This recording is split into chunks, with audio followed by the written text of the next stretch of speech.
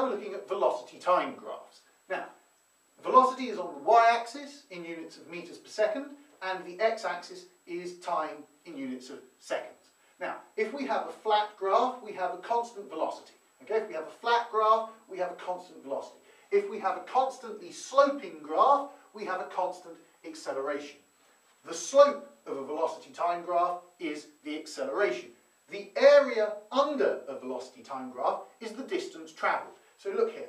Suppose we have a velocity of 5 meters per second, and we maintain that velocity for 10 seconds. So we have 5 meters per second, a constant velocity for 10 seconds. That's 5 meters per second times 10 seconds equals 50 meters. So the area under this graph is 50 meters of distance. Now, if we have a velocity that starts at u and then increases at a constant rate, we will have a constant velocity portion of the motion, which is as if the motion had continued on at u, and we also have this triangle here, which is the extra distance travelled due to the acceleration. And we find the area of this triangle using the formula that the area of the triangle is half base times height. So once again, the slope of a velocity time graph is the acceleration, and if that's flat, that means we have no acceleration and a constant velocity, and the area under a velocity time graph is the distance travelled.